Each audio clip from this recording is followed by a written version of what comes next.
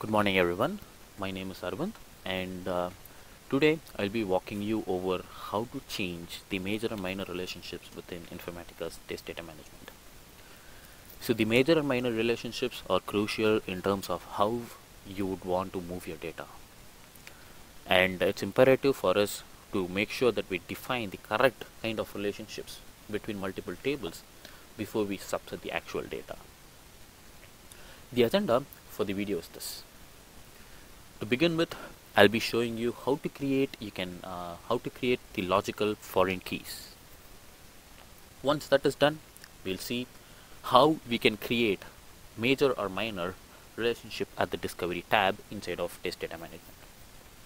Once that is done, we'll define an entity, and looking at the entity, we'll see how those tables are related, and also we can see how to change those relationships from the entity tab itself. Again, for those who are not exactly sure as to what the major and minor keys are, the major keys would make sure that when we define a condition on the child table, it will bring in all the data from the parent table. Let's say that we have customer and leads tables. Let's say that the customer table is the parent and the leads table is a child. Defining the condition on the leads table for high quality leads will also bring in all the data from the customers table.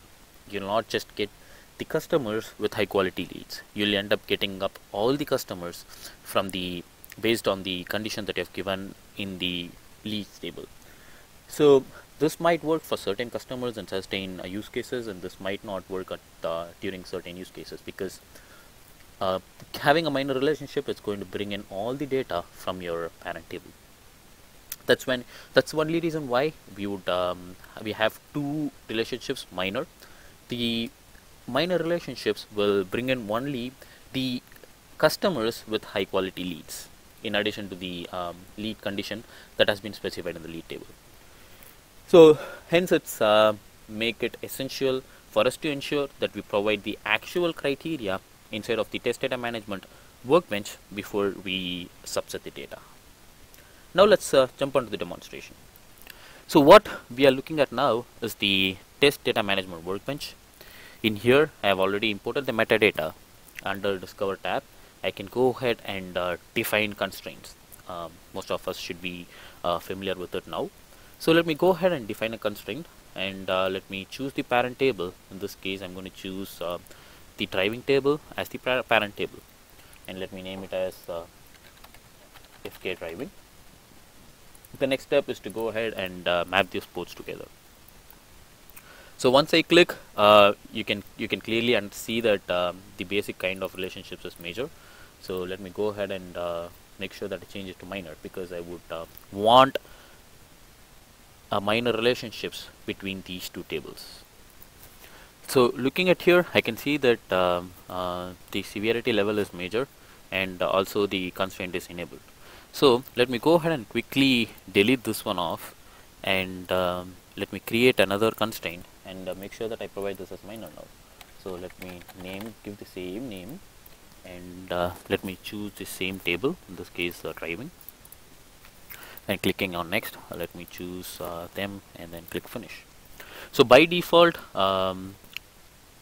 whenever we import the physical metadata from your databases, which has already the constraint defined, we'll get it as major. So that is another FYI that we would like you to note for. And you can see that the severity level is minor. And let me go ahead and quickly create an entity and say, okay, demo underscore and let me choose the driving table as well. So this will paint me a picture which relates multiple tables together, right? So if I see this, I can see that the driving table is the parent table, and it has an immediate child in drive underscore parent. So let me make it to change it to all. So you can see how complex the relationship is, right? So in this case, if I give a condition on this table, let's say drive underscore parent, and since they have a minor relationship, it will pull data only based on this relationship. It will not pull all the data from driving table. let's say what my business says is, okay, now you have given me a condition, that's fine, and let me make sure that I mean, what if the business says, okay, I want a major relationship. I mean, irrespective of whatever the condition is given in the child, I want all the data from the parent as well. So in that case, you quickly go here and change it to major, and you don't have to make any other changes, just generate the workflow and run the subset. So this way you can quickly change the way how the data is getting subset.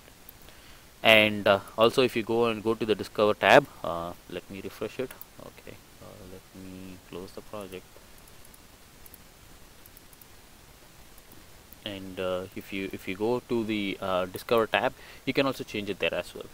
So this way you can quickly change the major and minor relationships. So you can go, if you go here, you can see how what relationships you have inside of this particular entity as well. Again, it's very imperative in terms of what relationship we define before we subset, and hopefully this video has helped you in identifying how different tables are related and how to change the major and minor relationships.